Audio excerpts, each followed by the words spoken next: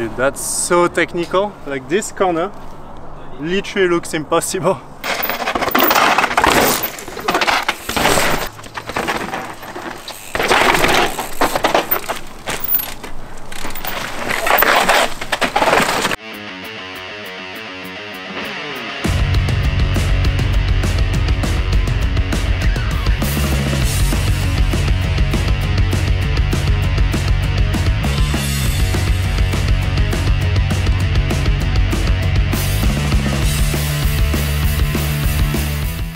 Hey everyone, welcome back to the channel. For today's video, I'm gonna take you, as well as my buddy Alexander Chapelier, to ride some steep and pretty gnarly stuff in Squamish. Alex has been there before to take some photo and video of myself, but has not ridden his bike there, so it's gonna be pretty interesting. We're gonna be talking about the mental aspect with confidence and fear, as well as some pretty important riding skills to know and some bike setup. Let's go. Let's go.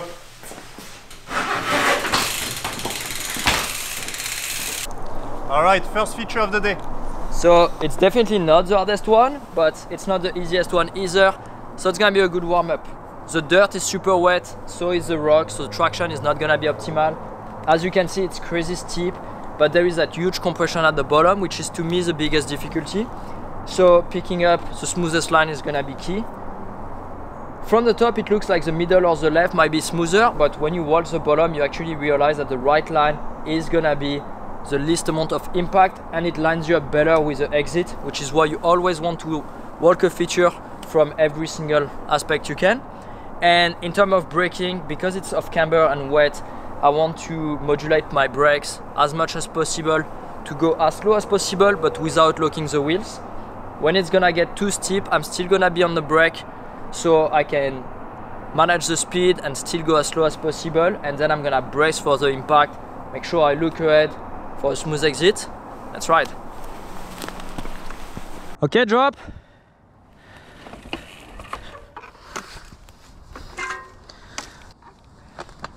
Okay, onto the warm-up. Going to open my corner here so I can fit my bars. Very slow. Lots of front brake. Heels down. Nice. Nice one. That's a good braking. I actually put a lot of front brake, dropped my heels, and I kept on braking the entire time, but I put a heavy braking on the compression to be able to slow down this quick. Alright, let's come in as slow as I can. Try to find a smoother transition at the bottom. But what's actually gonna be the trickiest is the entrance. Those trees are really tight and my bars are pretty wide. This with those awkward roots at the bottom, I think we're gonna have to do some jiggling to fit there. Dude, that's so tight! Okay, setting up here. And we're rolling. Yeah, Alex. That's pretty good. Yeah, Alex got really good braking, but this is just such a gnarly transition. It's pretty hard to tell in camera, but it's like 15 or 20 feet tall to basically flat, so hell yeah, dude. Quite the impact, eh? Yeah, it's quite the free fall onto a really harsh transition. Especially with these conditions, it was pretty hard to slow down on the rock. You're like skipping. Yeah, like honestly it wasn't that bad, but like you don't really know what to expect, especially that's our warm-up. So yeah. It's not like we've been riding all day and have like a good understanding of like how it's actually gonna grip or not. But now he did well. Bike looks a little bit soft on the front maybe. Yeah, I haven't touched this fork in a while. I could probably add a bit of air in the ramp up because I fully bottomed out on the front here. Yeah, maybe just like some high speed and low speed compression to keep the front end high and just to be able to support you in this impact. That's how I ride my bike when doing stuff like that, and it definitely helps a lot. So I'm gonna follow you down it. Okay, let's go. Okay, I'm going to follow Alex if I can go through the tree. Nice. Yeah, boy. Going through that tree is really hard. My bars are 745 millimeters. Wow. How wide are yours? 800. Yeah, so it's a huge difference. I don't think you could actually ride the trail smoothly and go through the tree with 800 millimeter bars. That'd be pretty tricky. You'd have to be doing some crazy stuff. Okay, on to the next one. Yeah, let's go. So Alex, second line of the day. Uh-huh. You'll see there's a lot going on. This is very technical. Yeah. Couple of like super tricky corner, and same style as the feature we just did. A steep rock roll with a big G out. Yeah. But this time, quite some exposure at the bottom. True, So yeah. for whatever reason, you can't slow down enough. Make sure you lay on the right hand side. Yeah, And don't go left. So don't look where you don't want to go. Never. Look where you want to go. When you're coming down here, make sure you look at your corner. Yeah. Otherwise you're gonna go straight. Yeah, it's great. It's pretty big slab, really steep. I can see a lot of wet dirt on it into a corner with an area you really don't want to go towards. Yeah, so that's gonna be a tricky one. Before we move on with our next feature, I want to share with you a pretty awesome discount. So One Up Components, which has been a partner of mine for quite some time now, they are from Squamish. They now also support Alex, and in my opinion, they make some of the most innovative and best components out there. Well, with the code REMI20, you're now gonna be able to save 20% off handlebars and stem only for a month. So make sure you check out the link in the description and use the code REMI20. If you wonder, I have the carbon E-bars 35mm rise on my Spindrift with a 35mm stem, and I absolutely love the feel.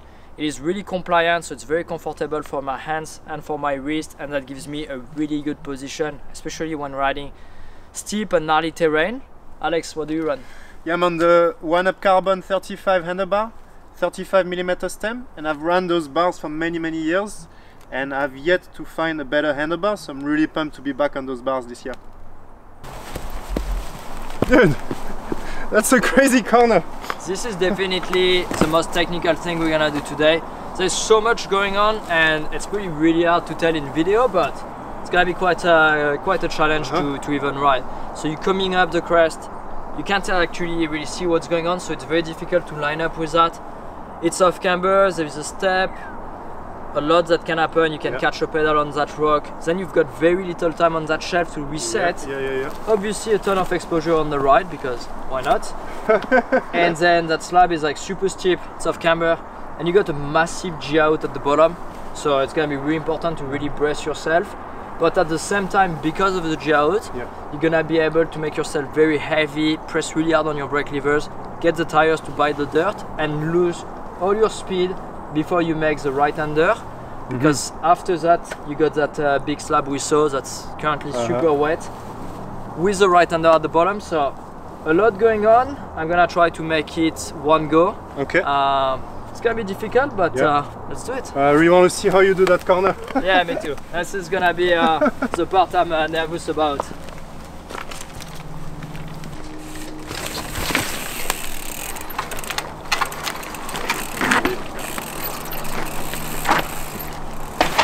Yeah, boy.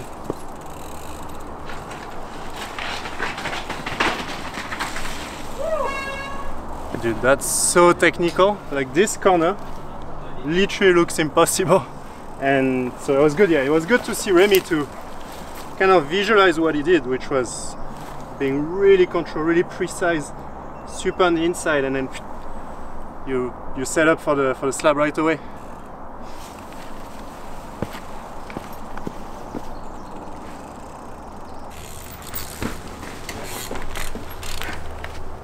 Okay. They all running.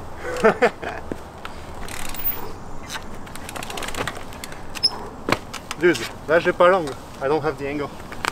I need to like hop my rear. Yeah. Because if not, here I was like. Yeah, but worst case, Alex, you might still be able to. Yeah, I think so. It's really awkward, but you have to. Yeah. Like, you have to put the front down to put the rear.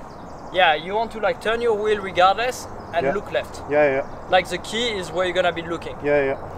I know it's super awkward, and you know, you being tall is definitely not an advantage. But yeah, no, I think I just need to, because right now, yeah, my bike is so long, I didn't have the angle. I just need to hop my rear, open the angle, and then I think it'll go. But regardless, yeah, once you're in that position, you can try. Like, yeah, you got that tree. Yeah. I'm here to support. I got you. Even if you can't roll the second part, at least you get your a confidence. You want to get a feel for the knuckle. For sure. Cool, man. Yeah, you got it. Yes. Okay, now that was better, but yeah, no, I just need to commit. Yeah, but I could tell by your look. Yeah, I was not. You never looked here. No. The entire time you looked there, and so you go where you look, right? Like I know it's difficult because it's awkward, but you need to force yourself to look where you want to go. Yeah. No, I was feeling it, and I was like, no. And then I look for an area too. I know the start was good. Okay, that's better. We're getting there, boy. He's got it. Yes. Okay, keep going. I had it. You had it. You need to. You want to keep moving. Yeah, I had to. Once I touched the ground, I cannot go push this way, but if I was more active, I could have rolled forward. Yeah, it's difficult because obviously there is the exposure and there's a lot going on. But once you get there, like try to keep going as long as your front wheel is in the right spot, which it was. Like you're good. No, and here, you know, I felt my rear wheel sliding in place, which felt good. Yeah, that was a good feeling. No, that's why even if you're not like perfectly set up at the start, your rear wheel is gonna slide and get into places. But once it touches the ground, you kind of need to go. Yeah. You know that there is rocks to catch up your rear wheel, so your rear wheel is always gonna be well placed. Oh, totally. As long as your front wheel is also well placed, just keep going. Yeah. Yes, you got it. Keep riding.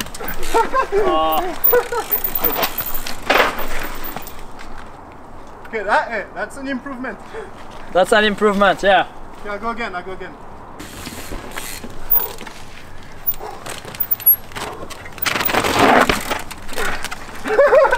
Yeah, Alex.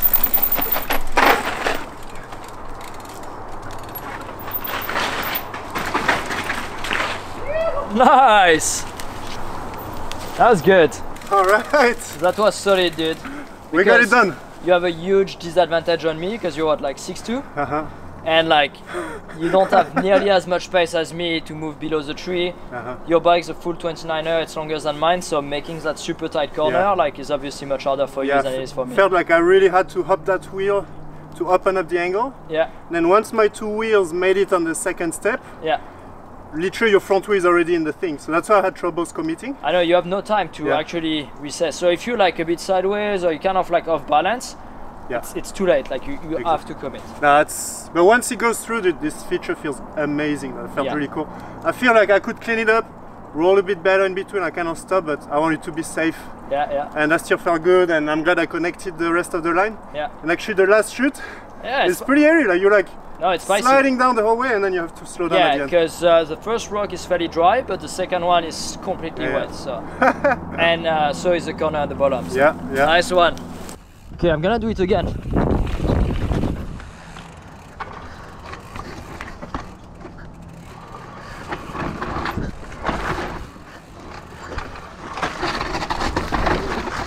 Woo!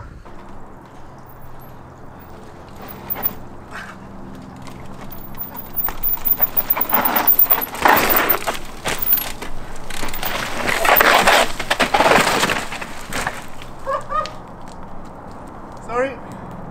Dylan, clipping. Woo! You good? Yeah. Repetition is how you get better.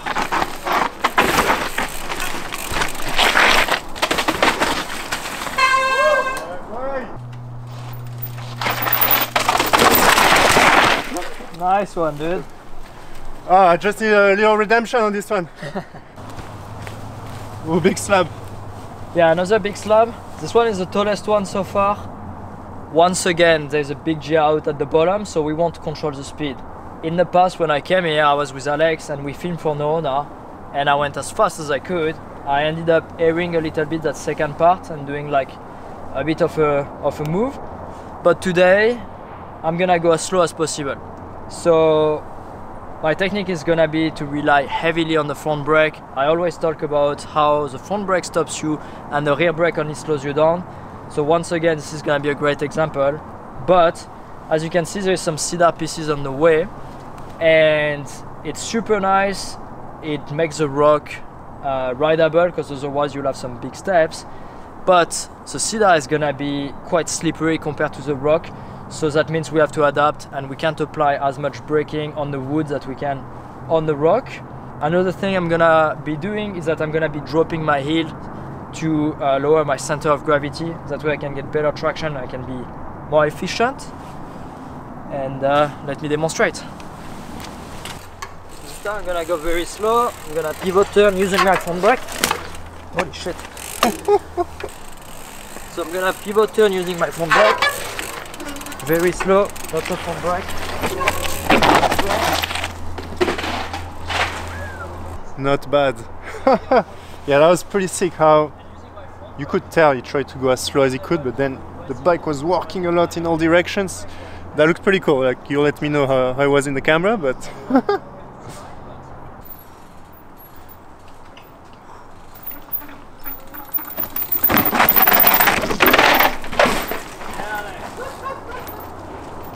dude, that was so fun. Yeah, that was fast. Yeah, I cannot let go purposefully. I know you tried to go as slow as you could, but I was like, I want to have a little bit of fun after the super slow tech stuff from this morning. And quite the impact at the bottom, actually. I mean, the faster you go, the bigger is the impact. So. But that was worth it. Okay, I follow you now. Let's go. Yeah, boy. Okay, now following Alex. Yeah, dude. Woohoo! Nice one, dude. So fun. That's some really good speed here. Oh, I love this slab. And the rock is getting drier, but now we put some loam onto the rock, which makes it more slippery. So. It is definitely a bit more slippery now. This feature is pretty interesting behind me.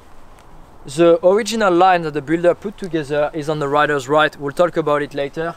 But me, I came up with that line in the middle, which is really nice with the moss, and you basically creep into the edge and kind of air onto the slab, but you have to manage two compression, one right at the bottom, and as your bike recover again, there is that second little slab and other compression. Obviously there's a bunch of trees everywhere, and the exit is right here on the left, so there's a lot going on. You have to look ahead, you have to be strong on your bike, you have to be proactive as well to anticipate the movement of the bike and of the terrain. It's gonna be interesting. I'm gonna do it again, and hopefully Alex does it next, and then we'll see if I can do the main line. Let's go. Okay, I'm gonna show Alex my line. So I was opening the corner around here. That way I can take my time, I can see where I need to go, and you'll be able to really see the line. Keep rolling. Whoa. Up, and don't do that. I was just talking about how slippery was the moss, and I just slid on the moss, but did you see I just released the front brake and everything was fine? Yeah, your front went 2 feet sliding with the moss. That was Yeah, no, I felt control. I mean, it's very slippery right now. Yeah. Dude, this line looks absolutely nuts. It's getting steeper and steeper, and the last section is a roll, but it's basically vertical, and if you have any type of speed, there is no way you could just roll it.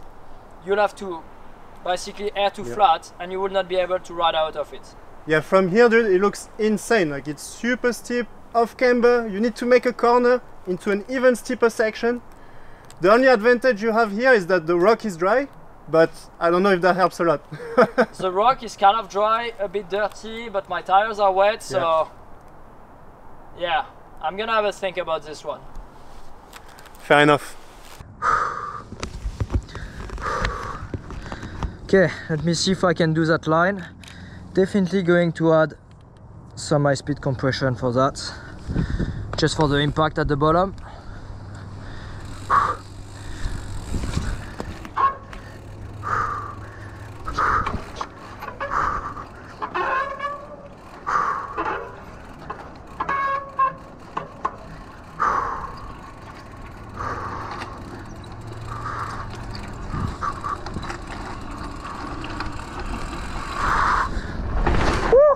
Dude.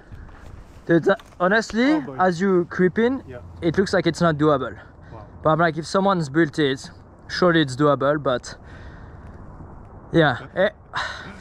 I'm good at braking control, so that's, you know, I know that if someone is capable of doing that, like I should be able to do it.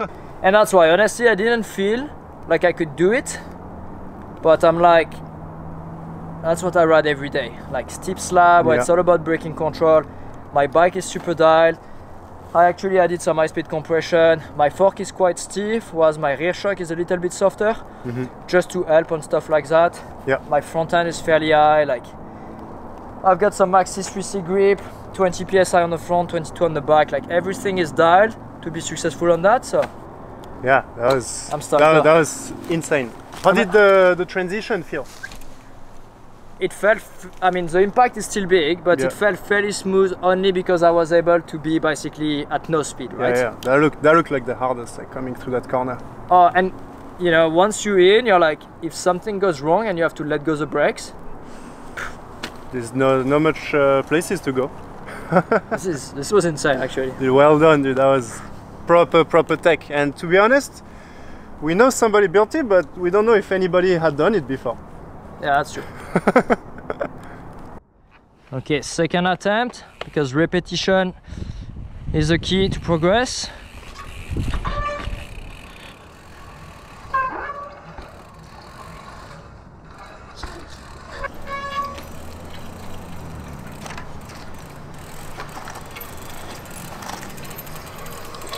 He's done, lot of front brake.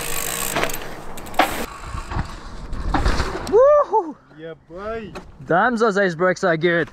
If you guys want a discount code, check out the link in description. Remy Ride Ace 15 will give you 15% discount on the Ace Dominion A4 disc. Woo! Well done, dude. Thank you. Going to follow Alex down a super cool section of trail.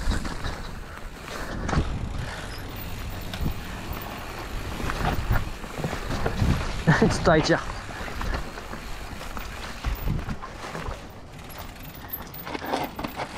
Nice. Woo! Ah, that's not easy. Nice one. That was fun. So next we got those gnarly rock steps. As you can see behind me, it's super steep and exposed. And actually, for the story, the first time I ever came here, I didn't even know if it was possible. Like the builder, which is Onsa, he's been building a ton of really cool stuff around here. I knew he had built it, but I didn't know if himself or anyone else had ridden it, and it almost seemed like impossible. But after warming up, you know, I was feeling good on my bike. Everything was like clicking, like everything was pretty dialed and set up for this type of lines. I took a run in and I could really visualize myself riding everything in control and perfectly, and coming to a stop at the bottom safely, and I felt 100% confident, which is why I ended up doing it. It's a little bit like the line we just did earlier, where at first I didn't really feel it, but then after studying the line, warming up, you know, doing some testing of the brakes on the slab prior, everything kind of clicked, and then I could really see myself doing it and not making a mistake. Like, I was confident I wasn't gonna make a mistake, otherwise I would have never gone for it. So I'm gonna ride it, because now I've done it several times. Actually, with Steve on the roof, we've done a video here, it's pretty cool, check it out. So yeah, I'm gonna ride it. Hopefully Alex you know, sees how I do and decide if it's a good idea or not for him to do it, and let's go. Let's go. Okay, onto the gnarly steps. Actually, that little approach to me scares me a little bit more. Rock is off camber and the compression is pretty gnarly. So I'm gonna set up, lots of braking, heels down, and I'm gonna try to go very slow. Nice. Wow. Yeah, I was very controlled. So much control, dude. I went basically as slow as I could. Yeah. But you know, once you're in, like, it's very intimidating, but once you pass the very first bit, it does become easier. Yeah, then you're not standing on the top of that blind mountain. And you literally can go twice as fast as I did on the second section. Yeah, it was really impressive how you kept your speed down on the first section. Yeah. Wow. So now I've ridden it in front of you. Hopefully I made it look not too sketchy. Yeah, yeah. How do you feel? So to be honest, like, Remy makes it look really good, and it makes me want to do it a lot.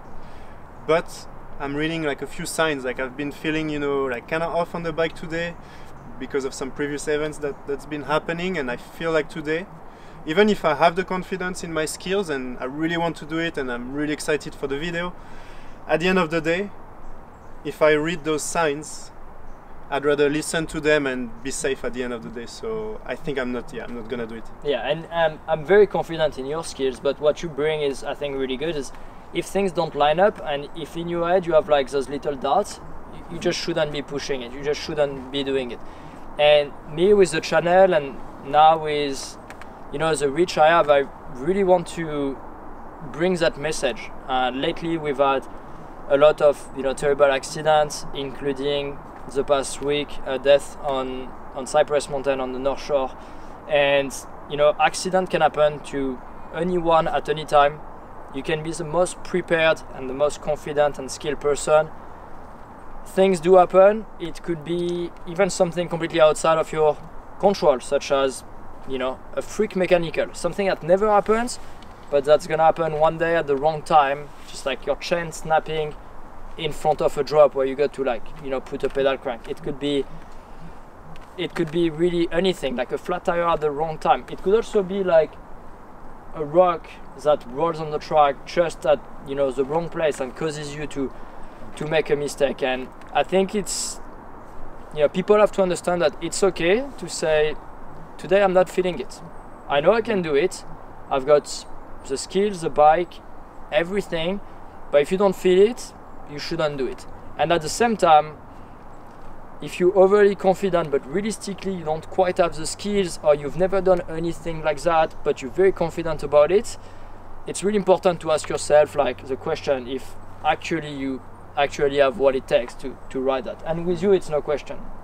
We've been riding together for years now, and I know that this will be no problem. I can picture myself watching you and you riding this and getting to the bottom and be like, oh, that was not that bad.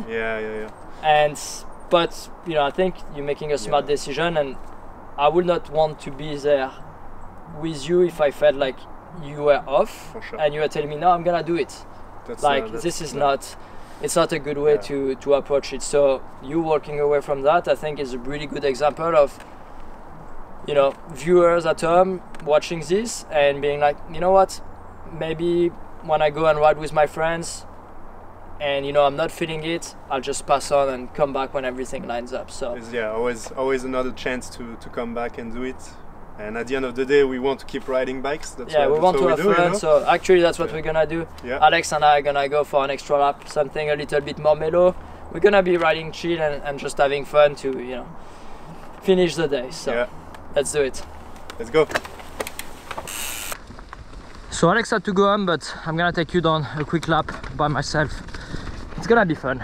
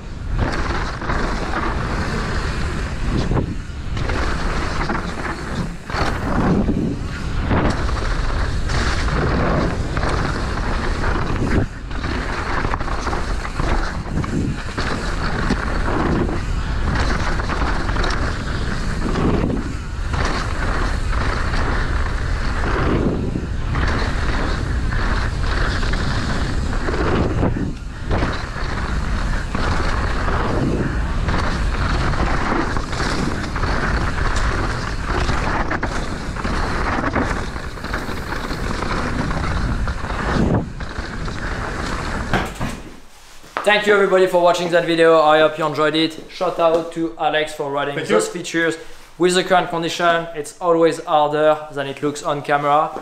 And if you enjoyed the video, please subscribe, like, comment, and check out the links in the description. There's a bunch of codes and also affiliate links that support me, and you can save some money, for example on oneupcomponents.com with the code REMY20. See you next week.